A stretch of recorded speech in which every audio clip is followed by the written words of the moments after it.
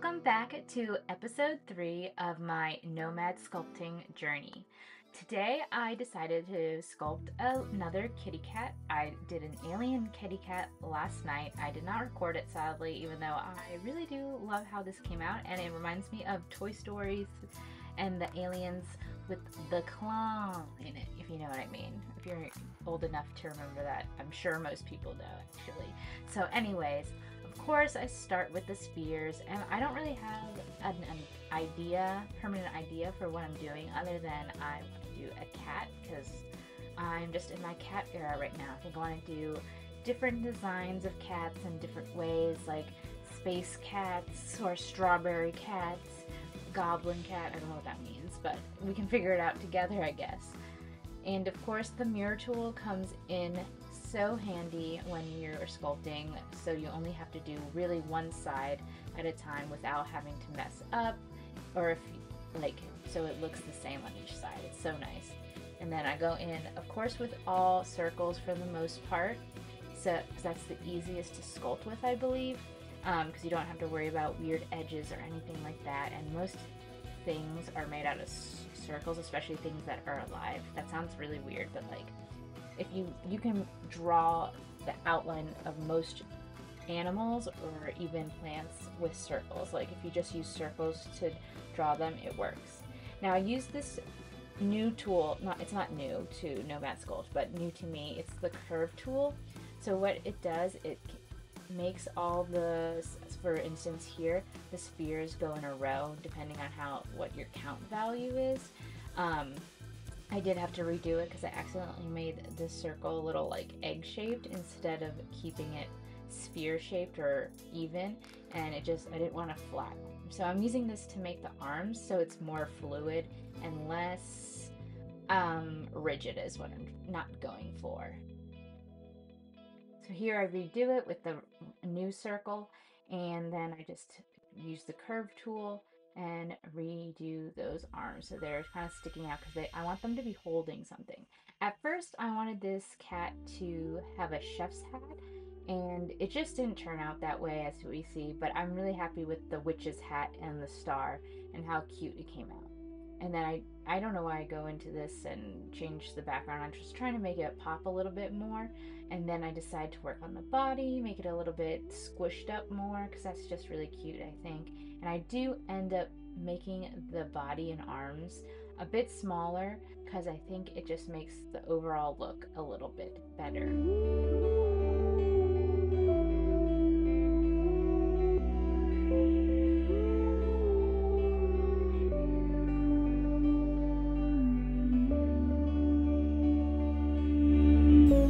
Here I use the inflate tool to make the little paw beans. So I don't know what you would call them, toe beans. And I like how that came out, but then I tried to make the paw pad a little bit more obvious, like a paw print. And I just did not like how it turned out. I used the carve tool to like make it more outlined. I didn't enjoy that. It just kind of looked like, as you can see on the left side, just a little weird. So I negated that and just smoothed it out and just kept it out as is because I end up making a star and it kind of covers up the paws anyways. You're not really focused on that. So go out and smooth it out, make it just look nice. And then I do kind of make the arm shoulder blades or shoulders go in more so it's just a little bit better looking. Now I did have to use a reference photo for the hind legs of a cat because I was just gonna put like spheres just like the arms, and I was like, that doesn't look right. It kind of just looks like stick legs, and I forget their haunches, they're kind of like large oval spheres or whatever, and so I used that, and their feet are flat, like long, you know how they stand. And I wasn't gonna go into like super big detail, but I thought that it would look cuter if it was a little bit more true to how cats actually look. And then I voxel remesh the hind legs and the feet together so they're a little bit smoother, shorten the feet, just kind of make them a little bit more, I guess, cat-like in my mind and how it worked out. So I liked how it turned out.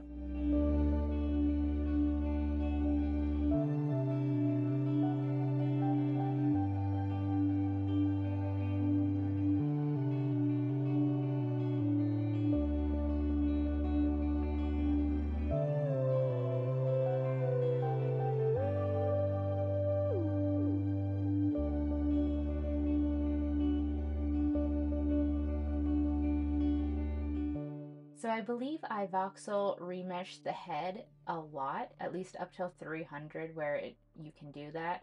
So I could get a really smooth drawing of the eyes. And I had to redo this a couple times because I wasn't sure where these eyes should be and how big they should be, and I just wasn't getting a nice smooth look to them. So we're going for very big eyes because I learned that cats actually make their eyes bigger for people than they for any other animal. They don't do it to other cats or other like dogs or animals.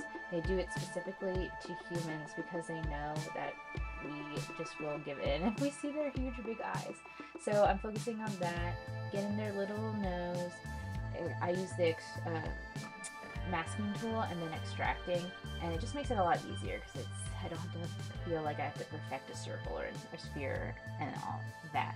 And then actually the mouth was an issue for me. I couldn't decide if I wanted to carve it out or just use the carve tool. I ended up using the carve tool, so it's just easier that way and just drawing a little tiny mouth, and it's not supposed to be that big anyway or focal point, so that's what I did. And here again, I am using the curve tool again, just like I did with the arms, to make the tail, because I always had an issue with the tube tool of making it like perfectly in the middle. Now I know cats' tails or drawings and sculpting, it doesn't need to be perfect, but I just wanted this to be in the center and even everywhere, and I just messed around with it because it wasn't exactly doing what I wanted it to do or like how I thought it would act, and then it looked kind of like a raccoon or like a squirrel, so I just kept it with a normal curve, and I was just like, that's what it's gonna be like.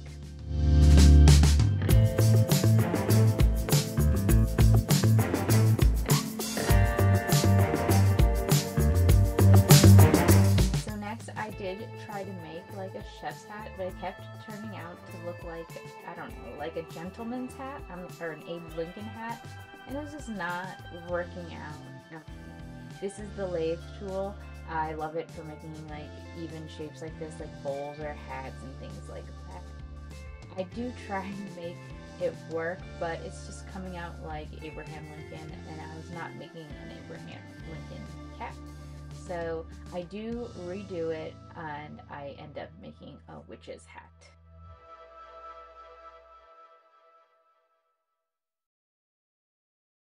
So here I fix it. I'm kind of nervous because I'm like, I'm not sure if it's going to do what I want it to do, and I end up making it into the witch's hat, and I just figured out it kind of looks like a policeman's hat right now, but slowly getting into witch territory. Make it a little smaller because that was huge. That's huge, and it's just getting a little weird at first, but then you're just gonna trust the process sometimes. And I think I should have made the brim a little thicker just to work with it better, but you know what, it turned out fine, and I think the cat still looks cute and the hat looks fine because I painted a dark blue color, and you can't really tell the mistakes if there are any. I don't know, I just kind of messed with it afterwards. So I turned off the symmetry tool and just used the move tool to make it, I don't want this to look symmetrical, I want it to look a bit more real, not realistic, but more lively. So nothing in life is symmetrical, even to our best abilities. There's something always a little off on one side. So I feel like this looks a lot better if both sides don't look exactly the same. So just mess with it, I voxel remesh it so there's a little bit more like density of the clay to work with, and smooth it out because we don't want all those weird lines and things like that. I had to go up actually a lot for this because it was so thin, and I was like, I should have made it a little bit thicker. Next, I just decided that a star I thought would be a good idea for the cat to be holding because it's mystical and all that. And I used the radial tool. It took me a while to figure out which plane to work with because I needed to go from a ring around it, not like that as you can see, and you can do it from different directions and things like that, and I had to figure it out. I was like, where am I going with this? And I could make a flower cat. That's what I was thinking when that happened, but not right now. So you just make it go back into the center, and then you reduce the amount of, I guess, spheres there are to a 5-point star, And I use the snap tool so it stays nice and perfectly angled. And there you go, a star. And voxel remesh it. That's what I tell myself. Just voxel remesh it, smooth it out, and it won't look like a papaya. No, a whatever that fruit was from Kingdom Hearts, Palpu fruit. That's kind of what it's giving right now. But then I smooth it out and it just looks like a star.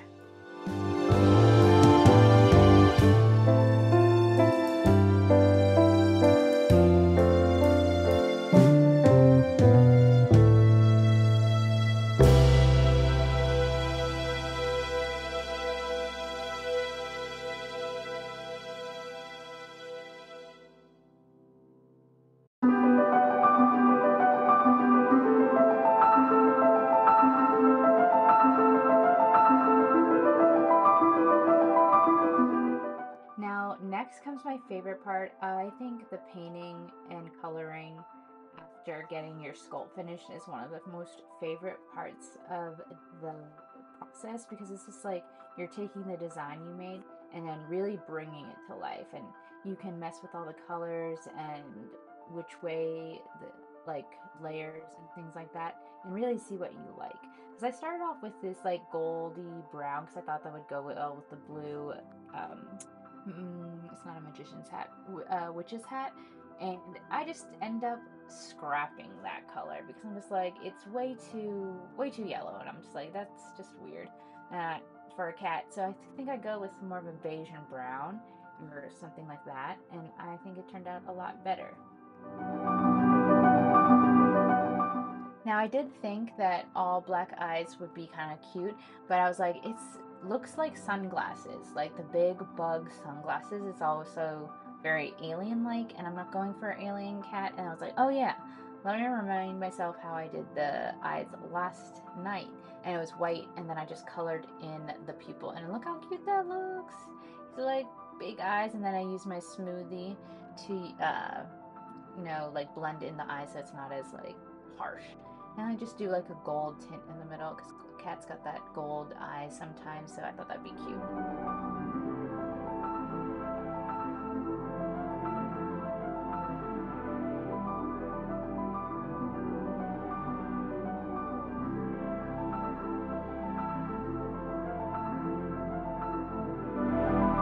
So here's where I start to mess around with the cat's, what would you call that thing? Not their face paint, but their fur patterns and stuff like that. And that's where I was like, ooh, I kind of like this color that I'm giving them, but I'm not really like liking this yellow undertone.